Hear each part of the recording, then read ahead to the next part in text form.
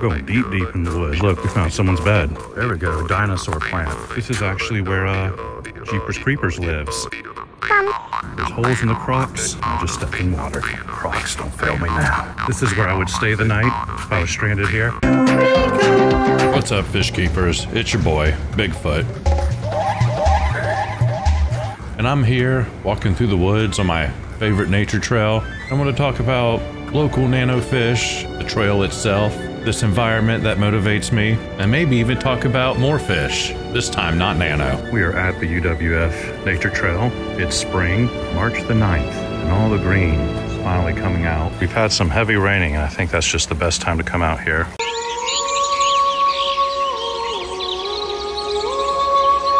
I say after it rains, it's a great time to come out here because no one seems to want to. I think that's changed a little bit. Some dude ran out into the woods right over there with his dog. I didn't even know there's a trail over there. But yeah, more or less, this is my biome. This is what I'm looking at all the time, which coerces me to build more fish tanks. I was born in the swamp, molded by it. I didn't see 35% humidity until I was already a man. Nothing puts me in a strange mood quite as much as when it's winter time and all of this is brown and cold and quiet. It's quiet right now, but I can still hear the rustlings of little creatures out there. I am shooting this on my iPhone. I've yet to get the gumption to film with the full video set. You know, I moved here when I was 7 and it was a culture shock. There's these fan palms and they instantly look like dinosaur plants to me. Where's here? Well, Pensacola, Florida, of course. Florida, but in the armpit of Alabama. I didn't know when I got here, but the diversity of freshwater fish is actually higher than most in this area. There's a triangle of fish missions laid before my feet. Harsh temperatures and high humidity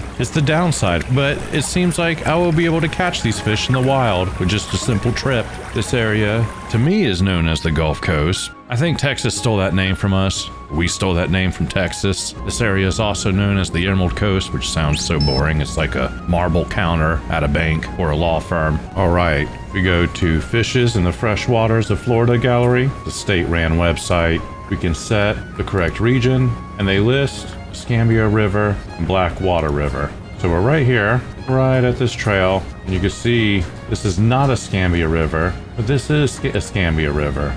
We are as good as right on top of Escambia River. These are all the fish, do all habitats, flowing freshwater and still freshwater. And it's not a bad group. Already own those guys, the eastern mosquito fish. A lot of things to aspire to, including this southern brook lamprey that could be attached to your backside. Half leech, half fish, all nightmare. Look at those gills. Are those eyeballs? No, they're gills. Or stomachs, I don't know. I imagine if I fell in the water and came out, this would be attached to me somehow. The hog choker. I don't know what it did to earn that name. Sounds like it involved a hog. And look at that, plenty of darters. Then you've got one of the larger food fish. Tons of shiners. You know, it's either a darter, a shiner, some kind of sunfish. I would like to eventually catch these in the wild. I feel like that would put meaning behind the trip. I would remember the trip more so than the online purchase. But locally, this is what catches my eyes, this blue nose shiner. I don't know, it looks like that. That's obviously a male. And I swear these shiners, they've all got that look to them.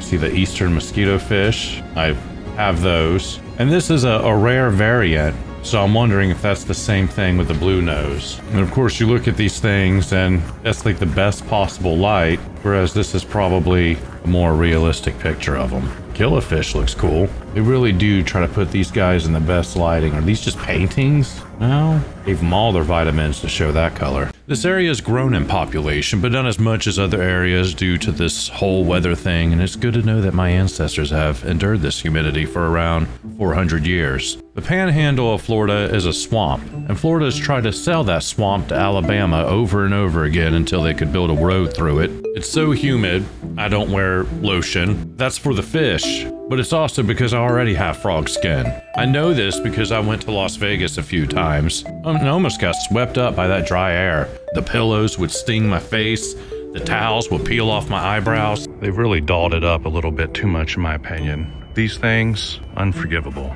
Used to be a tiny little web page where you could find this map, and now it's just applicable for everyone. This used to be the advanced part of the trail.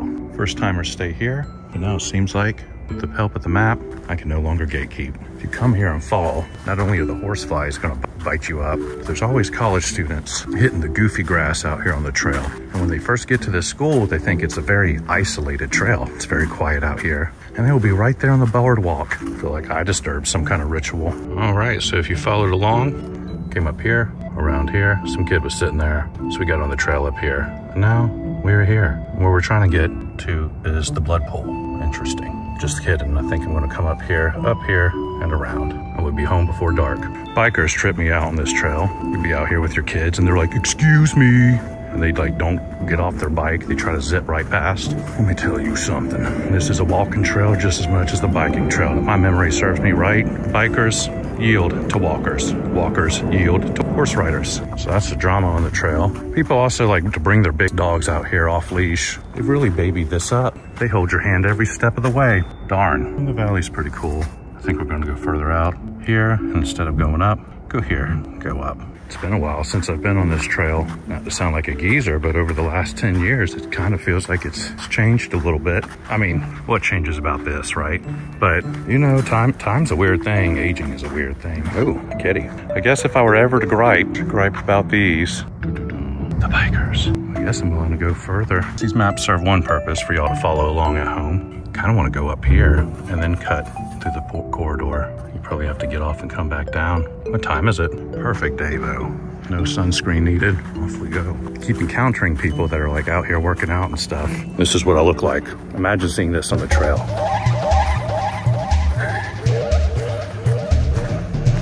Now we're in biker territory. When I say biker, I mean bicycle. We're going deep in the woods. Look, we found someone's bed. There we go, dinosaur plant. How much that's like as normal as apple pie to me now. But when I first came here, this fan palm freaked me out. I thought I was in Jurassic Park. I was 7 years old and never looked back. We lived next to a freshwater pond. And I was fascinated with everything that lived in that pond. This is actually where Jeepers Creepers lives. Oh! Jared, don't even think about it. Okay, you know the part in scary movies where somebody does something really stupid and everybody hates them for it? This is it. So, come by here at night. Give that 3 knocks. Run for your life. Sometimes I don't even think it's a path I'm following. It's just a corroded waterway. Okay, I slipped. Crocs, don't fail me now. I'm in my best Sunday attire. Oh no.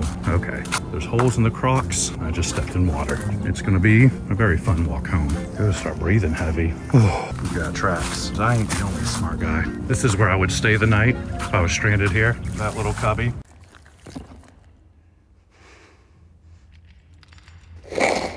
Probably a badger's home. Now it's mine. Not quite the opening I was expecting.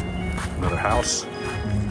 Jesus Christ. All right. You know, I came out here and I realized the power plant's right there. I am not trying to walk by the power plant.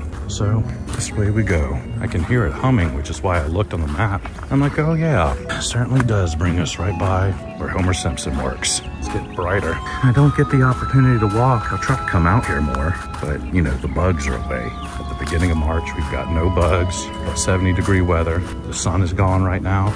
Get to scurry under the clouds. When I come home on an airplane, I know I'm home because I look at the ground and it's sandy. You'll be flying over Georgia or Texas and it'll be red. When you fly over Florida, it's more of a white sand. On second thought, I think we have a rhombus of adventures that we need to go on. My current fish projects are rainbow shiners in Alabama. These things at one point were as close as Mobile, not mobile. We've got Halloween darters, all kinds of darters. In North Georgia, Central Florida has the Okefenokee pygmy sunfish, not to be outdone by the Gulf Coast pygmy sunfish. You'll see all these very cool photos online of these North American native nano fish, and it's really a case where I think they all probably look silver. If they're hit with the light just right, it creates this pattern. Maybe not dissimilar to a stack Inler that looks really cool in the professional photos, but when you get it, you realize, oh, it's just at a certain angle. Of course, you get to South Florida, and you get to enjoy all of the non-native species that come around as well. Not only everything that's happening native in the Everglades, but I'm talking platies, plecos, goldfish, meatfish, U-fish. If you're quick enough, you could get yourself a free ball python as a pet. You know what the real kicker here is? They never have a winter. That's too bad. But then their summers are just as hot as us. You would think that their summers were hotter than Pensacola. No, it's the same temperature. Somehow, there's a heat vortex that just sits right on top of us, and it'll actually be cooler in South Florida in the middle of the summer. I shouldn't complain about winter openly. We did get 6 inches of snow last winter. It was like my 6th time ever seeing snow in my life, and it was a good amount. And I was pretty annoyed by the 3rd day, and by the 4th day it was gone. I would have been a little more charmed if it happened in or around Christmas. No, this was like January 24th surprise. Wasn't prepared to come out here and name plants or find fish. This was just a walk in the park. I have to look up the rules. I'm not sure if you can start grabbing pieces of nature out here, putting them in your fish tank. It's one of those things where it's like, it shouldn't be a problem. I feel so guilty doing it. If everyone did it, there'd be rules on it. Since only a few people do it, it's not a big deal. I mean, you don't need to put that many rules on nature per se, but if everyone was a fish keeper and learned to collect their decor outside, all the decor sitting outside would be snagged up.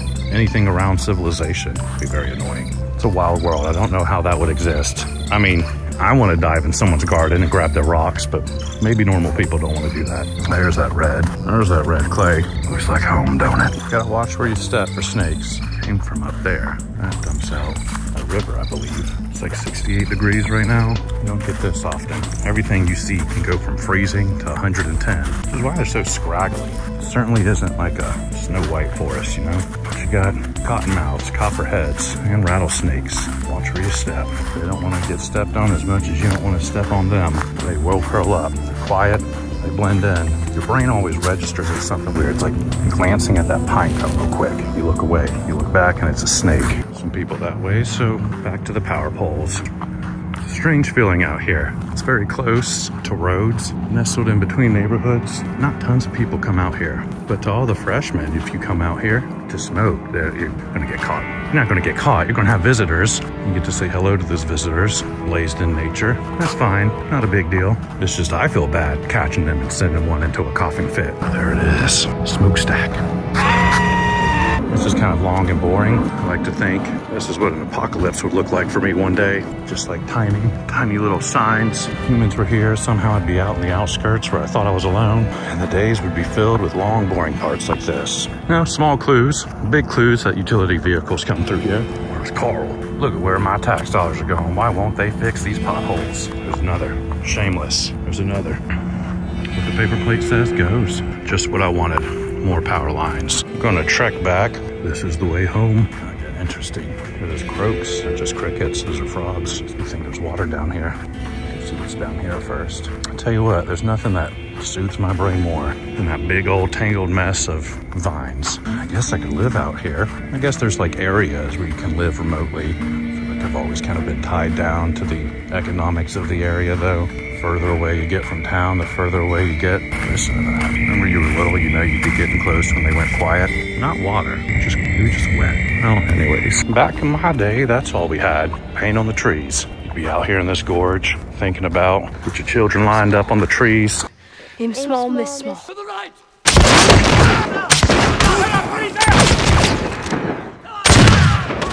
I do think about this gorge a lot. There's a lot of flat land here. It's the flattest land that ever did flat, maybe comparable to LA, but even California has mountains. Florida's just flat. So that is very impressive to me. Also carved out by water. When I hear kids out here, it's like Hansel and Gretel.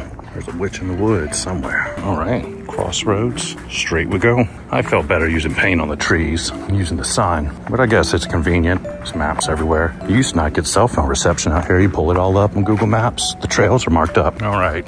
Knew that was gonna happen. Talking all that crap, and I should have turned left at that crossroads, so going back now. And the map saved me. Go figure. Saved me 20 minutes, but it's not almost dark. I'm not gonna be shivering out here at nighttime.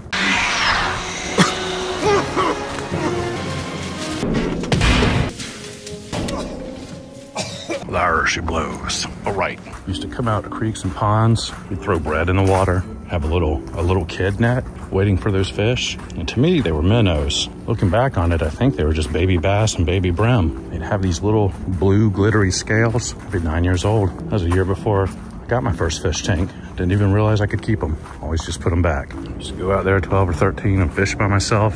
We are back. So is whatever that is. Learn how to catch a little brim with bread, catch a big bass with the brim. By times he'd spit the brim up. You let the brim go with the bass. Birds are starting to quiet down a little bit. Just hear that low hum of crickets. Probably just hear me breathing. There's a buffalo stampede down this trail. These are the roots I would jump behind. That was muddy. It was real muddy. looking good. Cloudy water from the mud getting stirred up. If you want to find animals, you got to go real slow. You always hear the squirrels, but everything else will be dead quiet and still. Some sweet trash. I was trekking through here during the winter one time, and I actually came across an otter, and it was very odd because it seemed very cold. Maybe the guy had lots of blubber built up. I also saw a coral snake. It's that snake that makes you do the rhyme, Jack versus black, you're okay, and yellow touches fellow, you're pretty dead.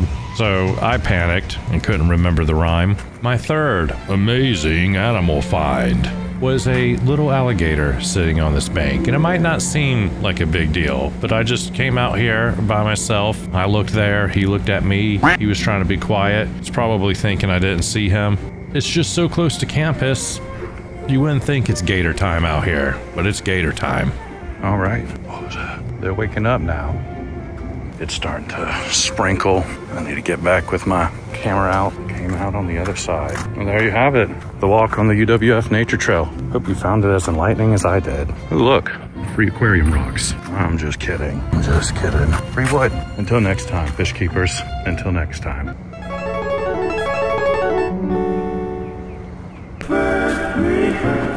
Where'd you get those creepers?